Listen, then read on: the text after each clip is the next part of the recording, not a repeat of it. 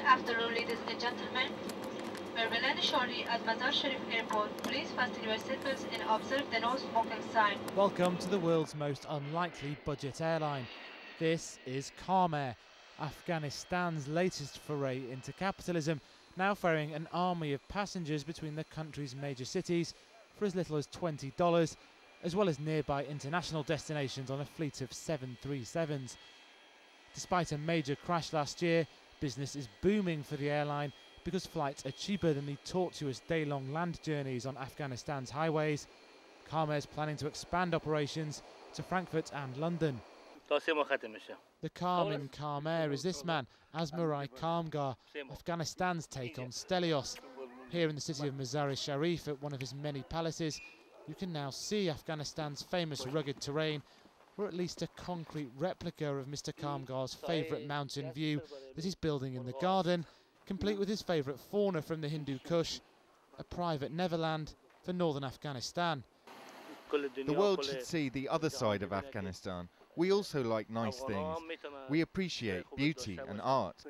For 30 years, Mr. Kamgar has ducked, dived and traded loyalties, making money under every regime from the Russians to the Taliban and now to Mr. Karzai's pro-Western government.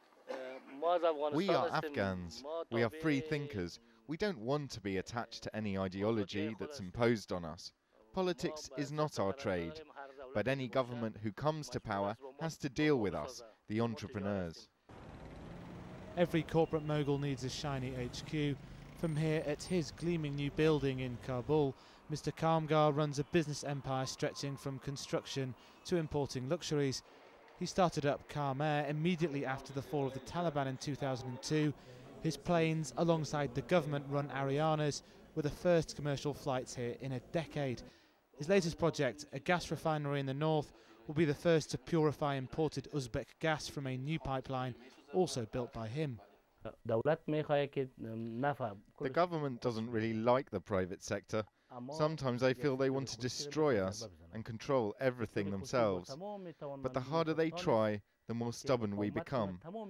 For example, the transport minister, one day, out of the blue, decided to stop all our flights without any explanation, even though we'd been flying internationally for months. But I've overcome all that.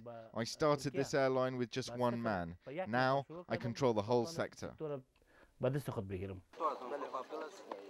Maintaining his influence is a full-time job.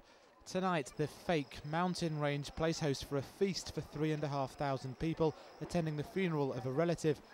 All the good burgers of Mazar have turned up to pay respect to Mr. Kamgar's family. Mazar itself is home to this country's holiest religious site, the ancient Tomb of Ali Mosque. The $100 bills are flowing here too.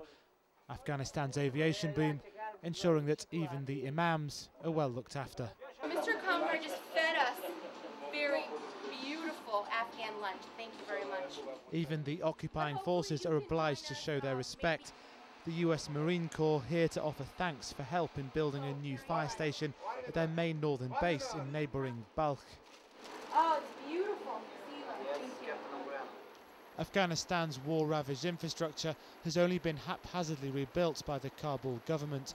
Filling this gap has been entrepreneurs like Mr. Kamgar, paying for no less than 13 bridges on the main Salang highway. So why is it down to him and not the government? Critics claim that billions of dollars of international aid meant to rebuild the economy and infrastructure has simply vanished, fueling popular distrust and resentment at the Kabul government. So bad have things become that one former minister says the country is mired in corruption. Today there is a mafia structure ruling Afghanistan, which operates behind closed doors, with only its decisions made public. Many in the government itself don't know how decisions are reached. The structure of this mafia cancer includes major government ministers, influential Afghans from inside and outside the country, as well as the key figures at the major foreign embassies and UN offices operating here. They've known each other for 30 years and have refined this mafia structure over that time. One of those the former minister accuses is President Karzai's current Deputy Defence Minister, General Dostum, seen here in what's known as a brotherhood ceremony with US Special Forces. As leader of the Northern Alliance, He helped the Americans topple the Taliban, and they've returned the favour. Critics say Mr. Kamgar helped fund this notorious warlord for many years, but Kamgar says he can't choose Afghanistan's rulers and needs to keep his business going. These accusations are nothing new. We were first confronted with them by the Taliban.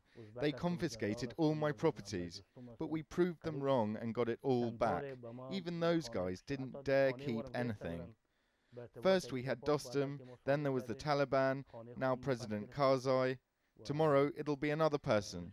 But whoever rules Afghanistan, they need us, and we need them.